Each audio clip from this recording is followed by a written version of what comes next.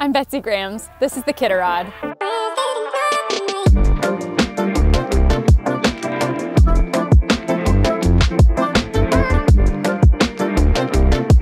It is just like the Iditarod in Alaska, only different. Instead of the dogs doing all the hard work and heavy lifting like they do in Alaska, today about 900 kids and some adults too will be providing their own horsepower over about a 2-mile winter adventure course.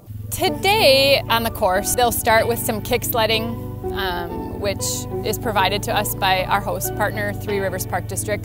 Then they'll take off into the woods and they'll go over and under natural obstacles, logs that we've put in strategic position that they have to climb over or go around. They will do obstacles on the beach. They'll test their balance. They'll do a climb over.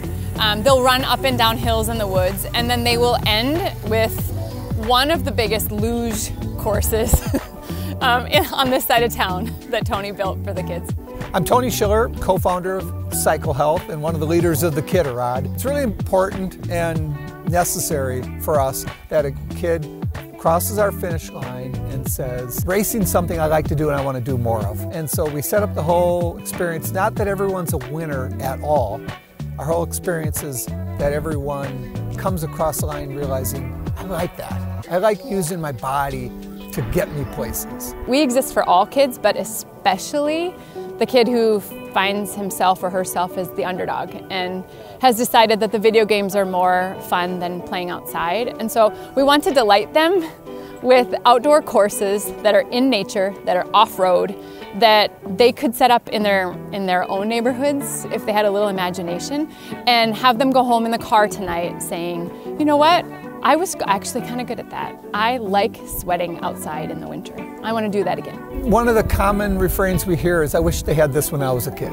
Because so many adults have had a bad experience in sports. A lot of adults will tell us at the race, this just is the right kind of energy and spirit. I wish I had had that. Seeing so many kids now in our 6 years cross the finish line with more confidence than they started with, and hearing from parents that they didn't want to take off their race shirt, ever. That they wanted to sleep in it and wear it to school, and that they wear their medal to school, and that, you know, all of a sudden they had a kid who was willing to try the next hard thing that came around. And when you hear stories like that, it just can't help but make us think, okay, well then how can we do it even better? How can we welcome even more kids? How can we break down some barriers so all kids can come and join us?